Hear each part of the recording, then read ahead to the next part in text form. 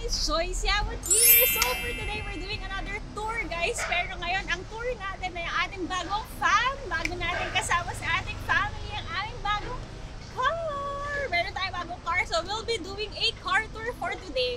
Disclaimer lang guys, I'm no expert sa cars. Pero I'll give you a heads up. I'll give you a first impression sa bago naming Ford Everest, the next generation Ford Everest. For the color guys, we chose a snowflake pearl white na car because guys, ang ano lang talaga nito, ang background nito is nag-worry kami sa aming kasal kasi wala kami bridal car. Ito talaga yon. And I think it's time to upgrade also. So yun guys, 2-in-1 na yung purpose na pagkuha natin sa aming car. Later papakilala ko ang name ng ating car. So ayan, white ang kinuha natin para meron tayong bridal car.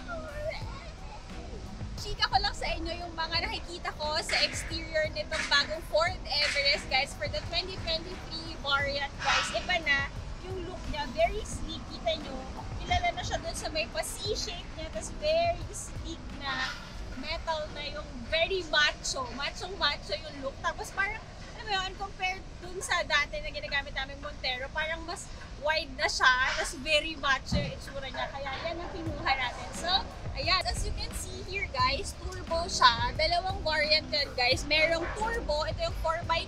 4x2 yung kinuha natin because more on the city driving naman tayo. Meron namang bi-turbo yan. Yung 4x4 if gusto nyo off-road, pero kami, good na kami sa 4x2. Tapos, another variant na is titanium na siya. Yun ang kinuha natin. So, ayun. So guys, ito, very smart na rin ang mga cars ngayon. You have the keys here guys. Hindi mo na kailangan pindutin. Parang may magnetic feels kayong mararamdaman na kotse mo. So, ayan. Ganyan. Tapos, hawakan mo lang siya. And it opens siya na! Nakakwenta ko yun.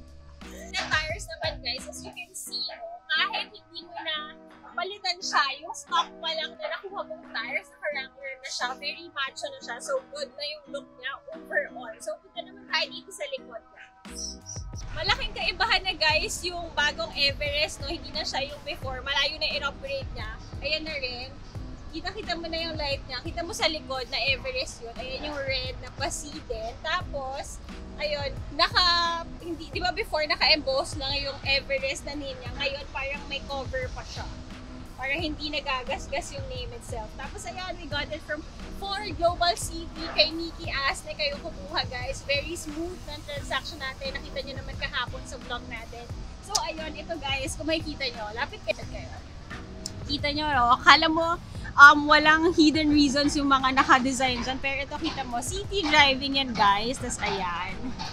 Magdadrive ka, paakyat, baba, till you go to the Mount Everest. Ibig sabihin guys, from city driving to mountains, kayang-kaya ng ating bagong car. So ayan, ito ang magandang part kasi nga ang bigat looking ng car, no? Kunyari nag-grocery kayo, very easy na to open. So you just have to keep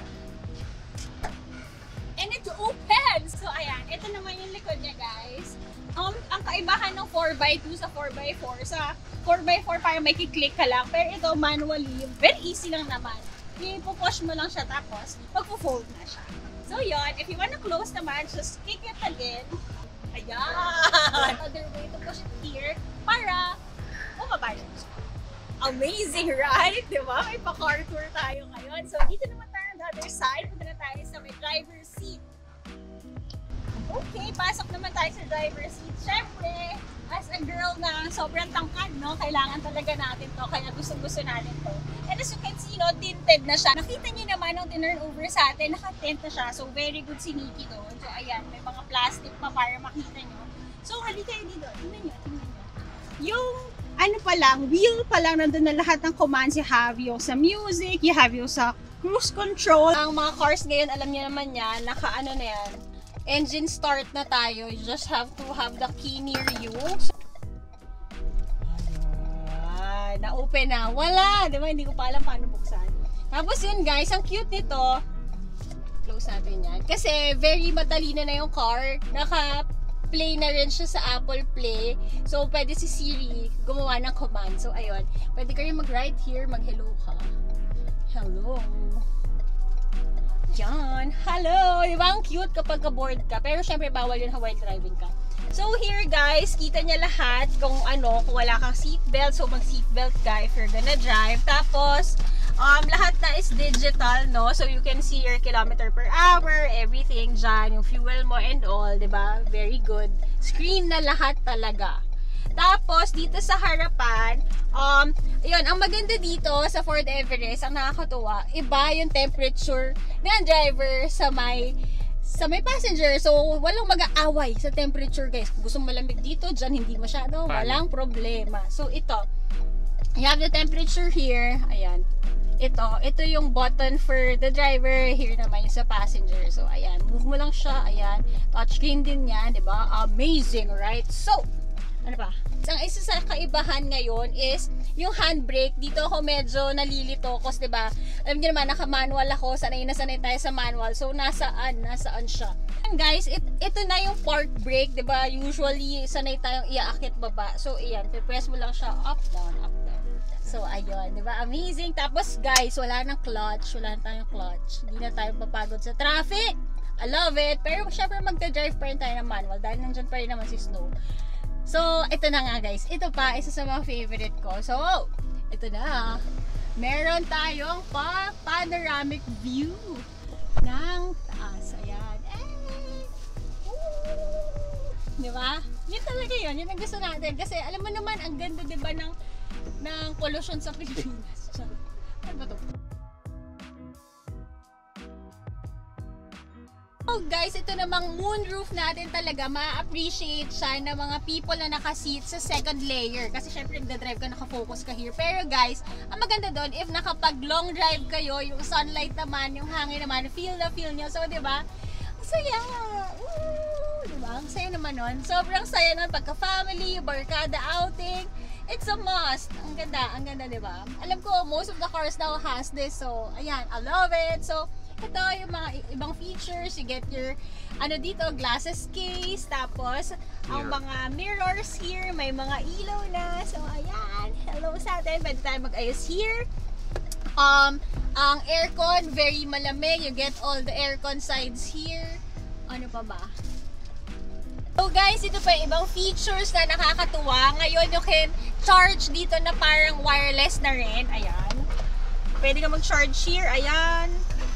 Charging na siya. Tapos you get to have your... Ito, very cute nito guys. Tutuwa ako dito kasi tinan mo, may icon dito para saan? May icon tayo dito para sa french fries guys. Tapos ayan yung mga cup holder and all. Meron na tayo dito USB and Type-C na pwede natin ilagay yung cord. So kapag mag-POV lens tayo, malaking bagay talaga yan guys. Tapos here, you have here naman yung mga compartments. Hindi ko alam anong tawag dyan. Meron dito. And meron din tayong cup holder dito. Amazing, right? Both yan sa passenger and meron din tayo sa driver side. Diba? Amazing yung mga kape nyo, yung mga juice nyo.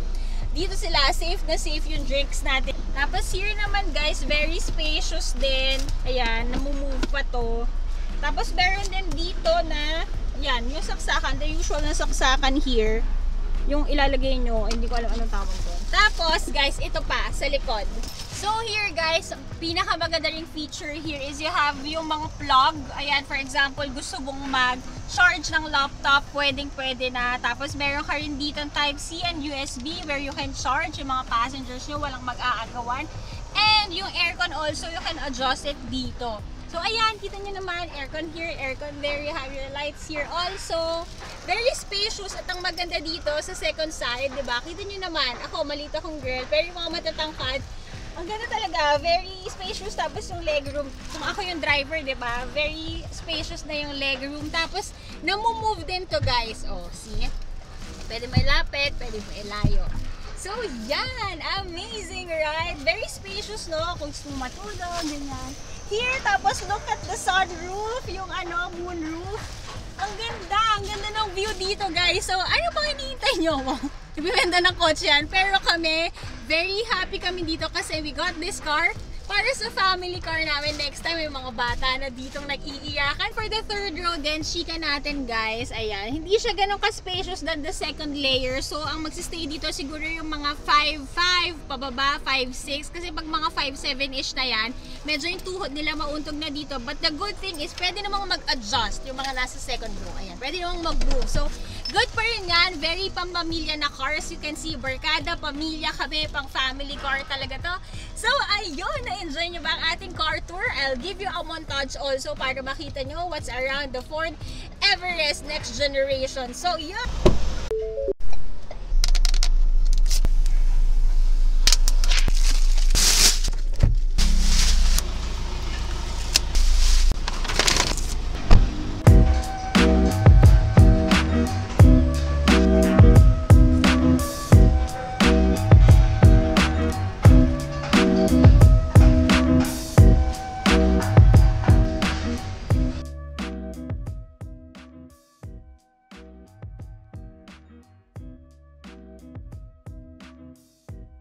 Hope you like our vlog for today. Don't forget to like, share, and subscribe to my channel. We're so happy to share with you our new baby. Diba? Nakakatuwa and sana na-inspire kayo na kaya if you want to just work hard. And ayan, at the right time, ibibigay talaga yan sa'yo ni Lord. So yun lang. Don't forget to like, share, and subscribe to my channel and follow all my social media accounts at Yabut Joyce on Instagram and JY on TikTok. Na-miss ko kayo guys. Magta-travel tayo. Dito muna tayo sa around the Luzon. Sa Luzon tayo iti-test drive natin. Maglo-long drive tayo kasama ang aming car. Ipapakilala ko sa inyo. Ang car pala namin ay si Neo. Alam niyo kung bakit Neo guys? Ito na. Diba kita niyo kanina anong variant to? Titanium. So ito na yun guys. Shoot me down but I won't fall. I am titanium.